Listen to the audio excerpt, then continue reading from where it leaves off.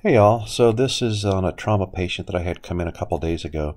We're mainly focused on the chest x-ray, but we can discuss other things, of course. So this was a mid-50s male that was involved in MBA rollover, ejected, found face down on the ground. EMS brought him to us with one IV, and that was it.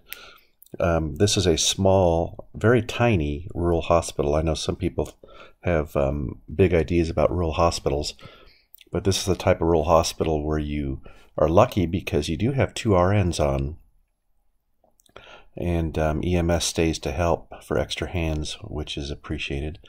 So anyway, this patient came in hypotensive, blood pressure was in the low to mid 70s, tachycardic.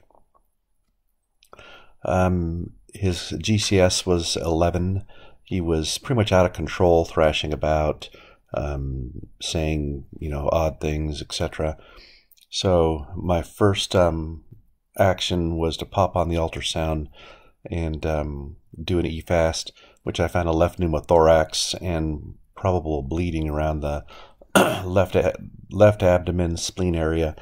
It was difficult to see because he had a large swelling along the left side, but the right side was clear, pelvic scan was clear, heart was clear.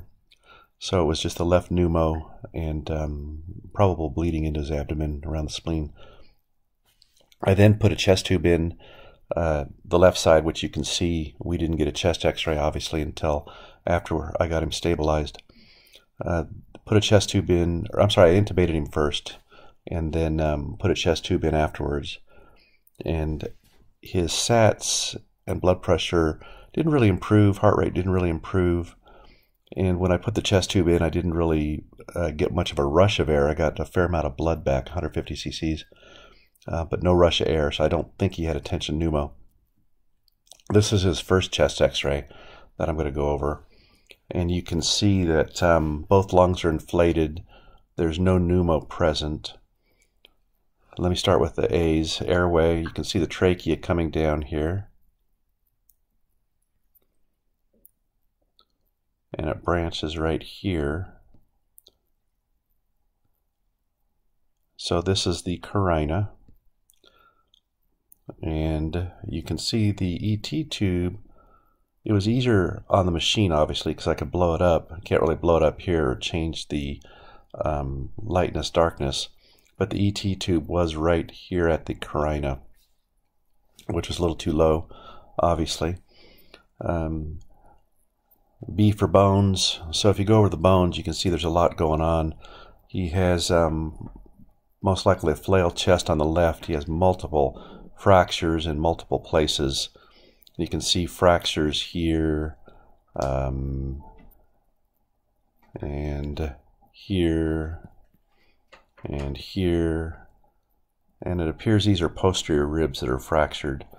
You can't really see the anterior, but you can see some more fractures lateral as well here, as well as on the right side. You can see a fracture here, and I know there's more. The second chest x-ray showed him better, which we'll go over again. So that's bones. C for cardiac silhouette. You can see the cardiac silhouette coming down, and it looks all right. Diaphragms look okay. And E for everything else, you can see there's a lot of contusion going on, especially on the left side. But there are vascular markings all the way out to the periphery. So the lung is re-expanded with this chest tube.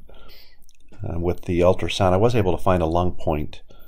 But obviously with the mechanism of injury, it's pretty obvious that it was a pneumothorax. I don't see anything else on this particular chest x-ray, and I'll pop up the other one and go over it as well.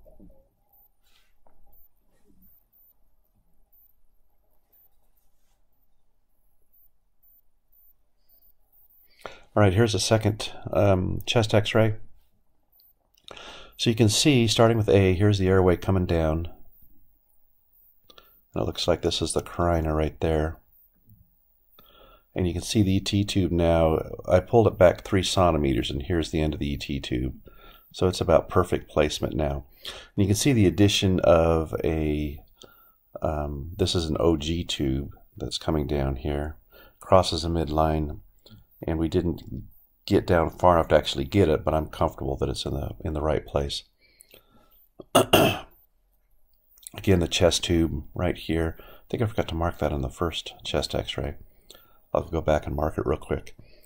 And so let's look at the bones again on this one. You can see a fracture here, fracture here, fracture here. So counting the ribs, this is first rib, second rib, third, fourth, looks like fifth, sixth, seventh there. Did I count that right? First, second, third, looks like fourth, fifth, yep, sixth, seventh, yep. So those are definitely fractured. I can't really see any others there. But again, chest x-rays aren't the best for picking up fractures anyway. And of course on the left, we still have the multiple fractures over there, displaced ribs. So this guy's in a world of hurt. So the SATs after I intubate him didn't really change a whole heck of a lot. And but once I withdrew this ET tube, the SATs popped up in the low to mid 90s. So it's obviously what he needed. The chest x-ray continued putting out a little bit of blood.